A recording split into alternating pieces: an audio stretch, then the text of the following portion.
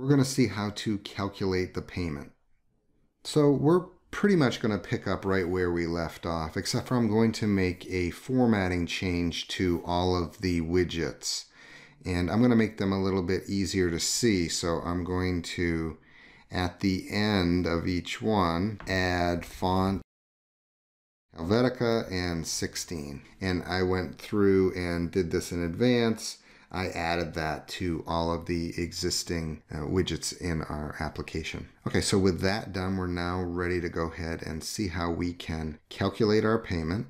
And the first thing I'm going to do is make a button to click. Okay, I'm going to assign a command to it, and the command is going to be the yet to be defined calc payment. Okay, and once again, we have to reference self. Okay, we'll just set a few formatting options. Okay, and then we'll place it. We're up to row 7. We'll give it some padding. So we'll try 100 on the left and 5 on the right, so it's lined up with the other widgets. And then give it some padding Y too. Okay, so there's the only control we're adding. So we're going to write the function outside of the main loop. Okay, we're ready to do it. We'll define calc payment. Okay, we're going to have to pass in the class. Okay, and then I'm just going to assign some instance variables inside the function. So PV is going to become self PV. All right, and oh, I need it to be a floating.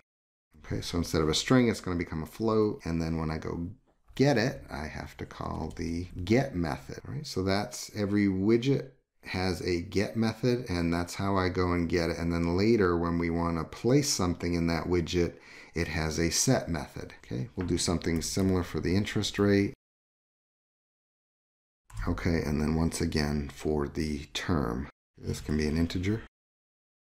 Okay, once we get those variables, we can go ahead and calculate our payment. All right, and here I'm going to use NumPy because it has a built-in loan calculator, so I might as well use that. Okay, it's going to be the interest rate, but it's going to have to be adjusted for the frequency, and so we assume people will type in a number without it may have a decimal, but it won't start as 0.05. It'll be 5 for 5%. So I'm going to divide this by 1200 to adjust it. All right, so first for percent, second for month. All right, we're going to take the term and multiply that by 12. All right, again, adjusting for month. And then we're going to take the present value and we're going to make it the negative present value. Okay, and I'll just say that we pay it off. So future value is 0.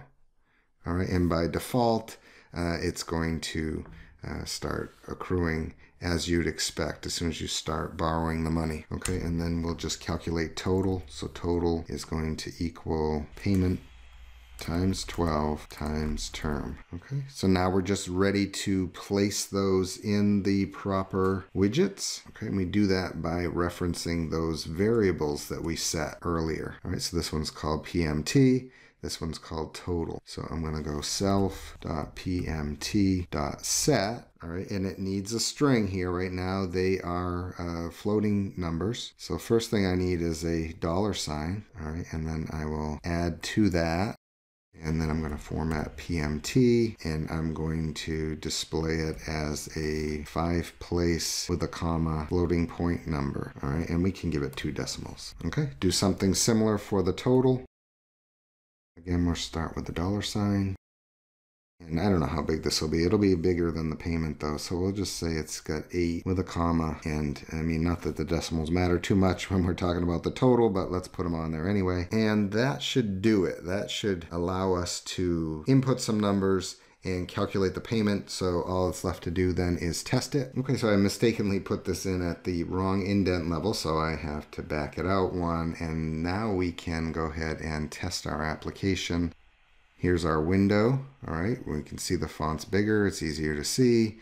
And I'll just make up some numbers. So I guess we'll borrow $262,000. All right, unfortunately, I'm not going to be able to format it with a comma. I'm going to set the interest rate at 3.375 and for 30 years. And let's see if it works. And it looks like it works. So if we were to have a loan like this, it would cost us $1,158 and some change, and the total over 30 years $416,985. So next up, we're going to start adding the controls so we can compare that refinance loan with the existing loan.